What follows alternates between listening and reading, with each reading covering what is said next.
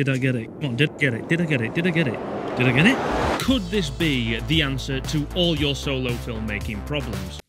Possibly? You see, this is the Manfrotto BeFree Advanced. Now, I could just do a normal generic review and give you a bunch of specs of this thing, or I could show you how to level up your solo filmmaking by using this. However, just because I kind of have to, you need a little bit of information at least, I'm going to give you a couple of the specs of this thing. So this has the twist lock legs. Then you've got this little hook in between the legs so that if you are standing your tripod on very uneven surfaces, you can actually hook a bag of weight or anything, just a bag of weight. What is a bag of weight? Wow. Flip over to the other side and you've got this little tab. Never seen this on a tripod before I got this one.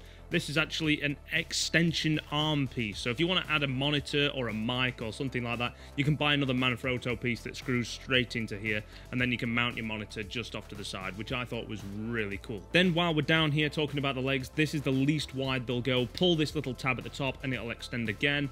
Pull it again and it'll extend again, so it goes completely flat. I really like that the tab is on the side of the leg on this one, simply because the last tripod I had, it was on the front, so you put your hand around it like that and pulled the tab and slid it back in, and you just ended up smashing your hand onto this piece here and chewing all your fingers up. So much prefer that it's on the side and you've got a little bit more control over where it goes, so that's nice. Now let's move on to the ball head. So there's a few things to talk about with the ball head of this one before we get out and actually use the tripod. The first thing would be this tiny little dial. This is the smallest dial. Now you undo this and that gives you your pivot. You can twist it. That's the twisting motion. Everything's nice and textured so that if you were wearing gloves, if it's cold, you can grip hold of these. That's always a big thing for me, that things are nice and chunky and easy to use. Moving up, you've got the bigger twist lock on the side. Now this confused me when I first took it out of the box. I didn't understand how this works. I've never seen this before. So what you do is you twist the outside so that you can release the ball head and move it around. You can notice that it's still pretty stiff even though I've fully loosened it off. Well, that's because this little dial on the inside is the tension. Loosen it off and it's very fluid. Tighten it up, it's very stiff. Now that's better for just moving your camera, those tiny little notches, and getting those minute movements for your shot. Very good design. I had no idea that that was a thing, and now it's here, I can't stop using it. Also, it's nice to play with as well. It just spins really nice. It's like a fidget spinner. Now, the actual mounting piece itself. I'm not going to lie, I didn't like it when I first got it. Drop the plate in and it snaps together and locks into position. You just snap it in, and then when you're ready to take it off, you snap it off. Now, for me, it's always been Swiss Arca plates that you just use a little dial and just tighten it up. And that's great. And I love the speed and I love how fast it is to put things on the top of the tripod. Love it, don't get me wrong. However, the mount that fits this also fits everything else that's Swiss Arca, but everything else that's Swiss Arca does not fit this.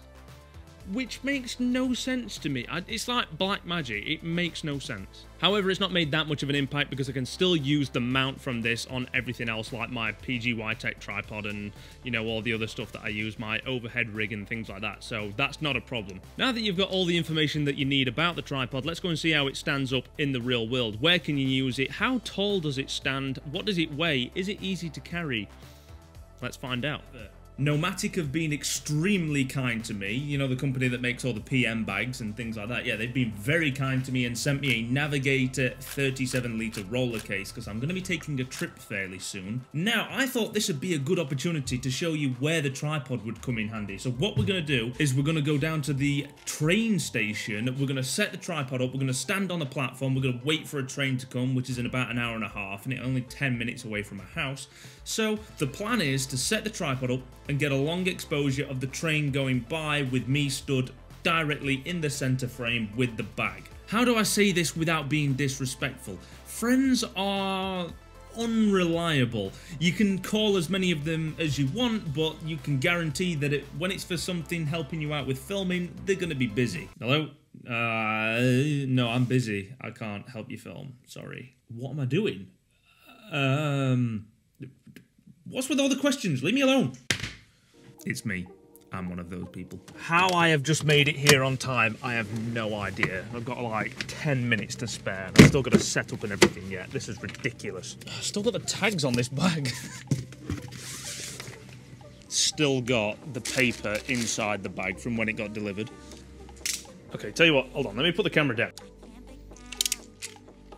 Oh my god, guess who's just now realising? You remember earlier when I talked about the Swiss Arca plate thing, that Swiss Arcas don't fit on this, yet the plate fits on all other Swiss Arcas? Yeah, I forgot the plate that goes on this, so now I've got to go back home and get the plate. Oh, that's my fault, that is my fault, that is my fault. Just me rushing and being stupid. Okay, let's go. I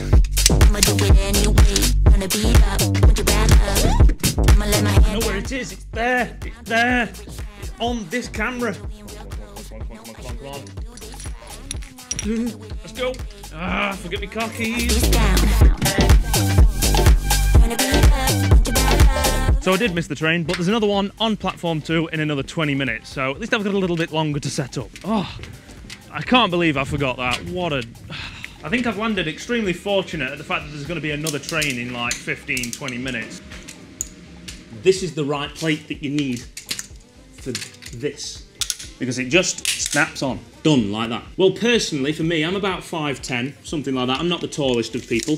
Now, with these legs fully extended, it doesn't quite get my head in line. It's like more where my chin is, more my neck, not anywhere near my eye line. I would have personally preferred maybe one more leg extension, just one more. Here's a quick pro tip for when you're shooting on a tripod. If your lens has image stabilization, make sure you turn it off, because if you're going to shoot long exposures, the image stabilization in the lens will start to move around and make everything look more blurry than it needs to be. Always turn your image stabilization off when you're on a tripod. So let me explain the shot that I'm looking for. Basically, I'm looking for a long exposure of a train going by, which is not great because the sun's just come out and now it's going to be really hard to get a long exposure. It'll be cool when it's done.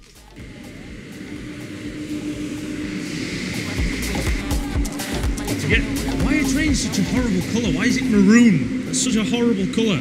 Maybe 5 minutes to get this. Well, not even 5 minutes. They don't stick around very long. Few moments later. Did I get it? Come on, did I get it? Did I get it? Did I get it? Did I get it? See, to do that, I used the remote function on my phone, kept my phone in my hand and kept pressing the shutter button while I was over there. Hopefully, it's registered, and obviously I wasn't looking at the phone, so hopefully I wasn't just mashing the autofocus button and actually not taking any photos, so let's see how it turned out. For those of you wondering about the bag, let me know in the comments if you want to see a video about this. Everybody just buys the Peter McKinnon stuff from Nomatic. That's all I ever see. What about all the other stuff that they do? Also, by the way, when I was talking about this tripod having the twist locks and why that's a better option, trust me, you'll see why now. Unlock, unlock, slide, lock. Quick as that. And then you get good at it. Unlock, unlock, slide, unlock, unlock, slide. Okay, let's get home and take a look at the photos, because that's why we're here. Did the tripod do its job?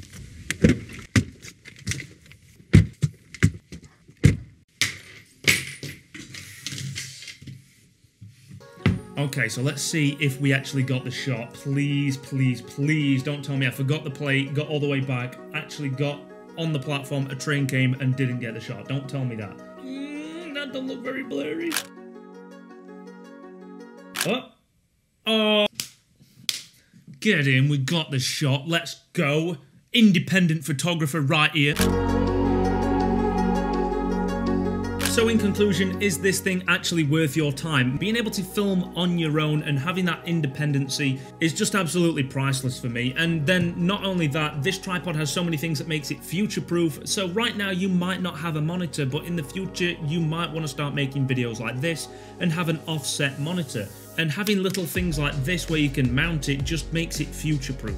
All in all, it's a fantastic product. Tripods are always something that people overlook, and I think this is a great one. Now, if you're the sort of person that's a little bit more handheld, a little bit more vloggy, a little bit more raw, then this video is for you, and I'll see you there.